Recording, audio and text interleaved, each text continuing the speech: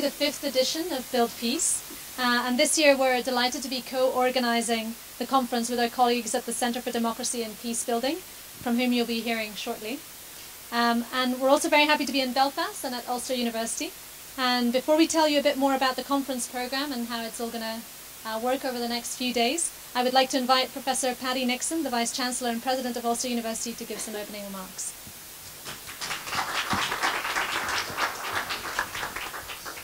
Well, good morning, and can I just say it's an absolute pleasure to welcome you all here to Ulster University, to our Belfast campus, to Belfast and to Northern Ireland. I'm sure you're going to have an incredibly informative and exciting couple of days here, but as well as hearing all those stimulating talks, being able to participate in the provoking discussions and conversations, I also hope you have a chance to visit some of the city and some of the things that it has to offer.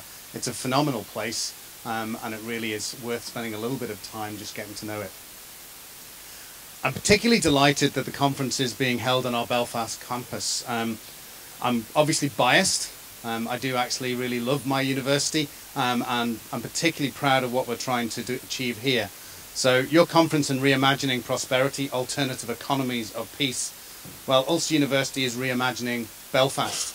We're at the centre of one of the most significant regeneration projects that is going on in Northern Ireland, or even on this island. As you will see outside, we've got a lot of buildings happening out there. It's a £260 million investment in the city centre.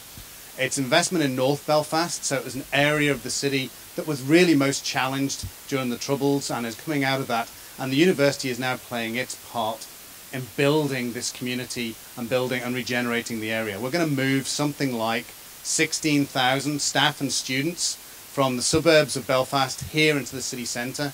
So we're going to go from about 500 or 600 a day, staff and students being on the campus, to 5,000 to 6,000 a day being in this area.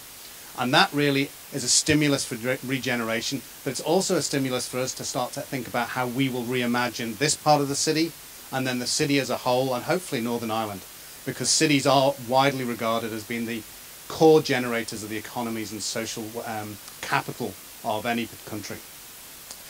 So what are we trying to achieve in doing this? Very recently we assigned an agreement with all the community groups around here, and we have a rich tapestry of different communities that sit around the campus, and we've signed an agreement with them that we will work for the betterment of this community in terms of what our skills that we can bring. So obviously education is one of our key things, so we like to very much focus on how we can solve society's problems by bringing education to bear. I'm very proud of the fact that we as an institution draw equally from each of the 5 quintiles of socio-economic access, from the most well-off to the least well-off. So we are a very unique university, and we really do reach into communities and raise ambitions and give people options. So in moving to this part of the city and doing this agreement with the local communities, we're going to work particularly hard to try and rebuild and develop this area.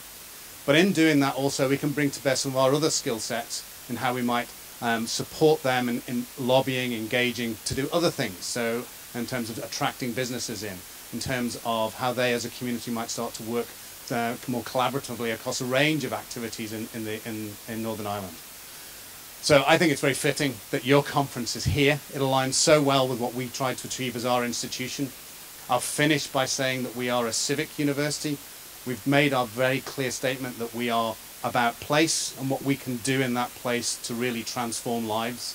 And I think looking to the next generation of how economies can develop in the context of peace is a very, very timely conversation to be having in the context of what we're doing at this moment in time. In a moment, I'll be handing over to our Pro-Vice-Chancellor for Research and Impact, Cathy Gormley-Heenan, and she'll tell you a lot more about what's going on in the institution. But I'll just finish by saying you're very welcome to Northern Ireland, very welcome to this university, and I hope you have an absolutely superb conference.